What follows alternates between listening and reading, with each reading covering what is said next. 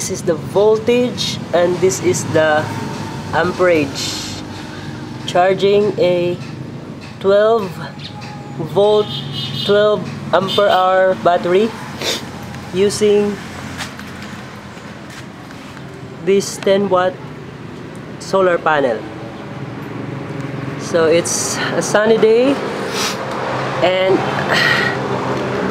I'm testing if this battery having 12 ampere hour can be over voltage by the panel, but it seems that it's giving a higher amperage of 0.5, 0.6 or, and it's still on within limits of 13.2, 13.3 volts. So it cannot be overcharged.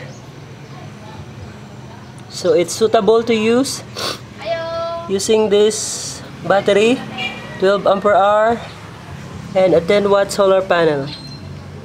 So it's giving a 0.7 ampere and it's still on 13.3 volts.